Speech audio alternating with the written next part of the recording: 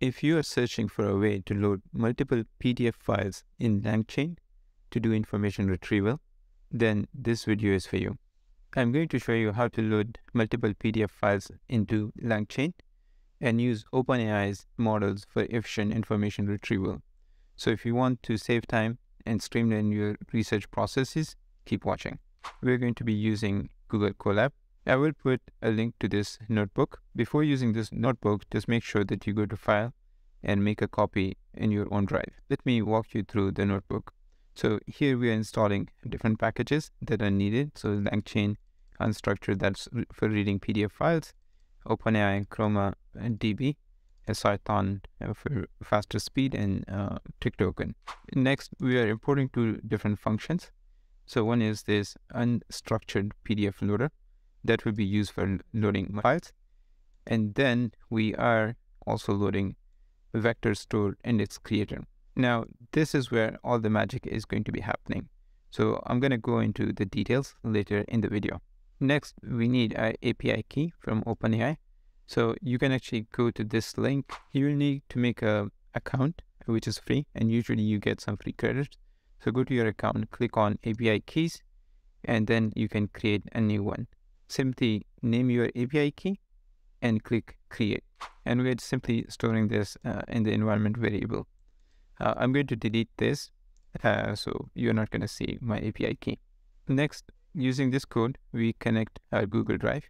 So if you run this code for the first time, it will ask you permission to connect to your Google Drive. So in this case, it's mounted. So I don't really have to do anything again.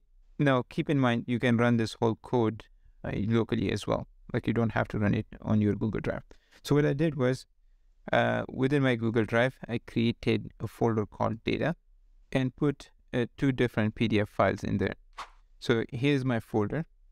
And then I took the state of the union and simply divided it into two different files. Right? So I have part 1 and part 2. Now, later on, we are going to look at an example of research papers, which has images as well, and see whether this approach can work. So this code is simply taking the root directory as the Google Drive, then appending my data folder into the path, and you can see there are two different files in here. Next, we are using list comprehension to load both these PDF files using two different data loaders. So essentially what is happening is here we have a for loop, and it's simply iterating on the number of files that we have in that directory, picking each one of them and creating a separate loader for them. So here you can see that we have two different data loaders. Depending on the number of PDF files that you have in your directory, you will see the number of data loaders changes. Next, we will look at vector store index creator. This one line of code is doing a lot of heavy duty work. Now, using this function, we are loading all the PDF files from these different loaders. And then there are three main steps that are happening after these documents are loaded. So first, documents are split into chunks. Then for each document, this function creates embeddings. Then these documents and embeddings are stored in a vector store. In this case, by default, the vector store is Chroma DB. In my previous video, I showed you how to do these steps manually, but in this case, this single function is taking care of everything. In the background, it's using OpenAI's text embeddings. We will look at that in a bit. So let's run this code. Now you will see this warning message because Dectron 2 is not installed. I was having issues with it. If this library was installed, it was giving me errors. So that's why I didn't install it, but that's fine. For the time being, we will simply ignore these messages. Okay. Now, in order to retrieve information from our vector store, all you have to do is you use index.query and then whatever query or prompt you have, right? So in this case, what is the main topic of the address? The main topic of the address was investing in America and rebuilding infrastructure. So we are looking at state of the union address. And let's look at a little more complex example. In this case, I have another folder called data_2. And here we have two different research papers. So this is from the lip sync wave to lip paper, and then GPT for all. And these are the type of documents you probably are going to be working with. So there are images in there and a whole bunch of text. So let's do information retrieval on those. So the main steps are exactly the same. First, we are simply defining the path, and we see there are these two documents. Then we are creating our indices and creating a vector store for this. And here I am actually asking it a simple query. So index.query, how was the GPT for all model trained, right? So I get a response. GPT trained model was trained with LoRa, and here are the number of parameters. Now, let's say if I have multiple documents and I want to see which document contains this information, right? So I actually can use this query with sources, right? And if I now give it the same prompt, right?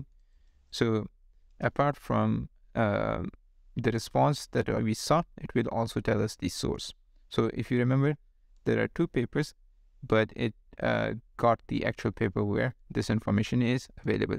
And that's pretty neat, because if you want to look at the sources, you can actually do that. Let's ask a question regarding this lip sync paper. And I'm asking it who wrote that paper.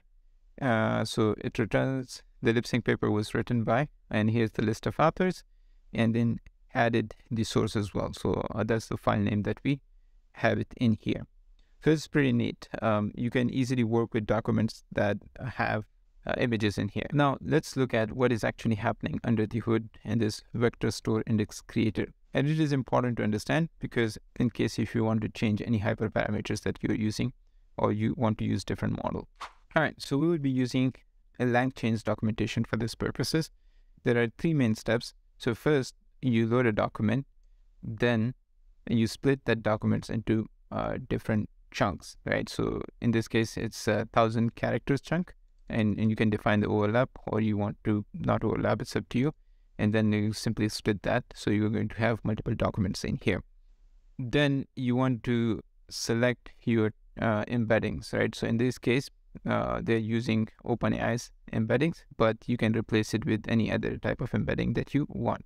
Now, using these embeddings and the text documents that you created with different chunks, you want to create the vector store. So by default, Chroma is used for the vector store, but you can replace that with some other vector stores. Now, next we want to retrieve information from our embedding and vector store. So for that, you simply create a retriever object, right? That is the retriever interface that we'll be using. Next, putting everything together. So we simply create a chain which has our large language model. In this case, OpenAI. I think it's a text DaVinci. And then the retriever interface that we provided. And next, you simply run the query to get a response. And the vector store index creator is a simple wrapper around all these steps. So you can actually pass these different parameters. So for example, in this case, we're passing is the vector store, where is Chroma, the type of embedding, and then the type of chunk creator or character splitter that we want to use. At the end, I went into a little bit more details than I usually do, but this is important so that you are able to understand it and modify these things based on your own needs. I hope this video was helpful. If you have any questions, please comment below, and I would try my best to answer them. Consider liking and subscribing to the channel. Thanks for watching. See you in the next one.